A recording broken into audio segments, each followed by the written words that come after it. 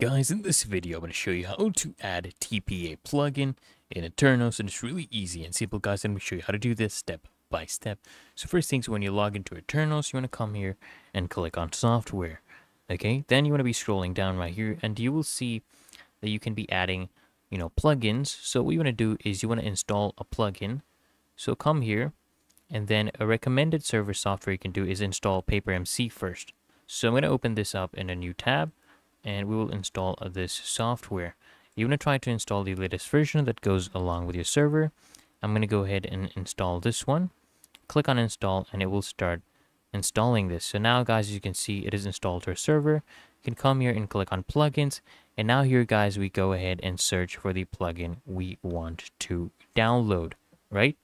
So the one we need for this is called Essentials X. Go ahead and search for this one. It's right here. And then what you can do, guys, you can go ahead and download and install the latest version that goes along with your server version. And you can see, guys, it is now installed. And it's really that easy and simple, guys. You can see now it will be added to your server.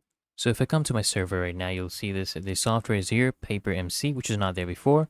And then if you go to files, you will see the plugin right here, guys. The plugin, if I click on this, you'll see Essentials X has been added as a plugin to my server. And it's really that easy and simple, guys, to add a TPA plugin to Aternos. So I hope this video helped you out, guys. And if it did, guys, consider smashing that like button as well as subscribing to Tech Problem Solver. And I'll see you in the next one.